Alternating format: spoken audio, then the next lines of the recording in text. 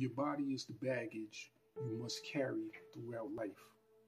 The more excess baggage you have, the shorter the trip. Now, what I mean by that is I'm not talking about physical weight.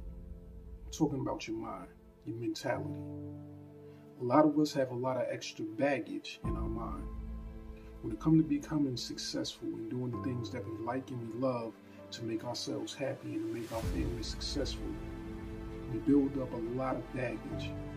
Those are the things that's saying to us that it's not possible. That won't work. This won't work. I don't have what it takes. I don't have the money. I don't have the time.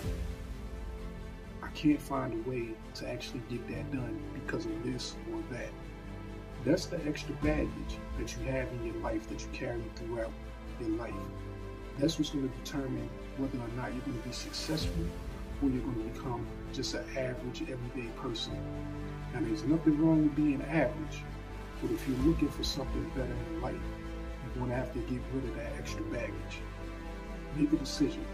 Decide on what you like and what you love and what you want to do and what you want to become in your life and move forward with that.